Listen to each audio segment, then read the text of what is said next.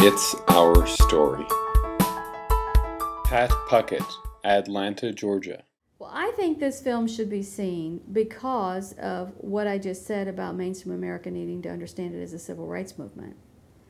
I mean, just in the last 6 months or so, we've had this documentary film on Murderball. You probably know about the Murderball thing. I mean, that's like all over the place, and it's becoming pretty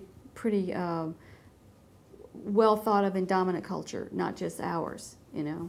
And so that's great, but there's not much in that would help mainstream America understand that there is a disability rights movement.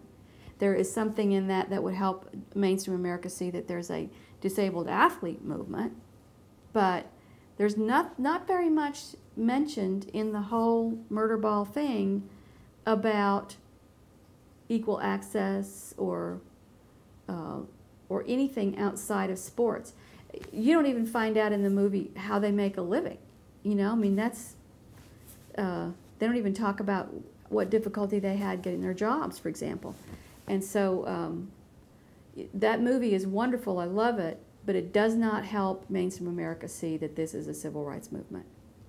And I think that above all else is why this is an important movie, if that's your goal.